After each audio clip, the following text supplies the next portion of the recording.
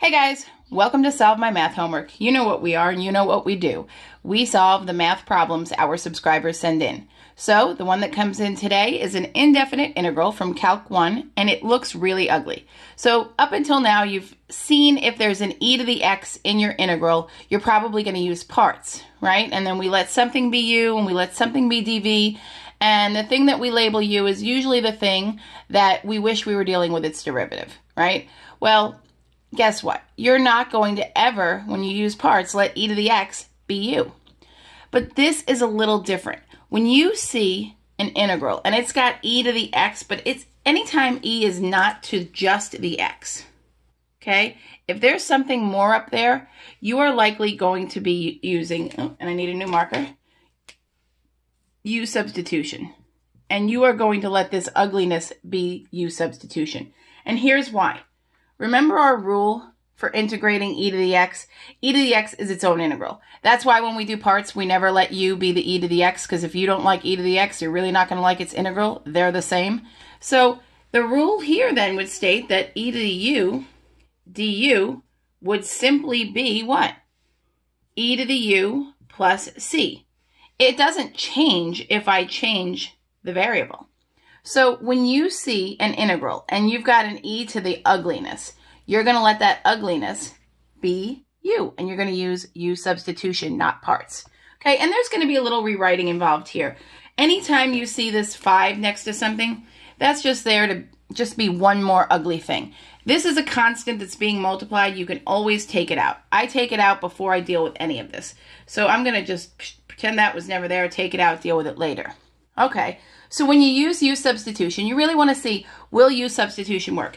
If I let u be the ugliness in the exponent, like Jackie just said to do, then I need to know what's du. So du would be what? It would be the derivative of this, 4x dx, of course. Okay, so let's see what I have. In my problem, I have a dx and I have an x. I don't have a 4. That doesn't mean we can't use u substitution. That just means we have to isolate this x dx. And we can do that by dividing by 4, multiplying by 1/4. So we're going to say 1/4 du equals x dx. So now I have accounted for everything in this problem. I have an x dx. I'm going to say e to the u, and I'm going to be able to integrate this super easily. All right, so let's do this.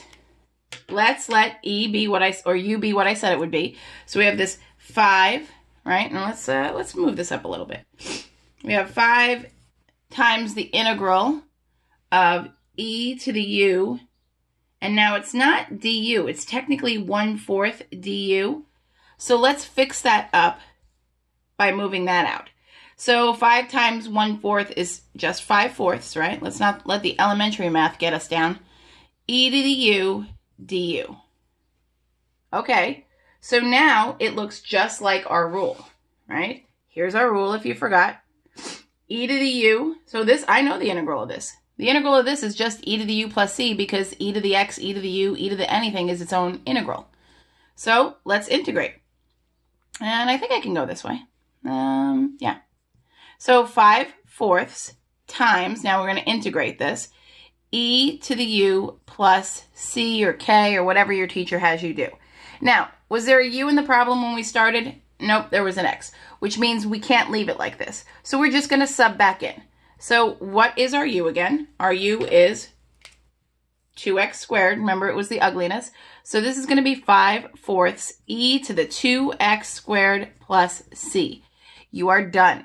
Okay? So don't get confused. If you saw something where it was just an e to the x, yeah, you don't want to use this for e to the x because it's its own integral. But if you're dealing with an integral and there's something other than x up in that exponent of e, try u substitution and let u be what's up there in that exponent. All right, I hope this helped. Pop some questions into the comments section. And remember, subscribe to our channel because we only solve the problems our subscribers send in.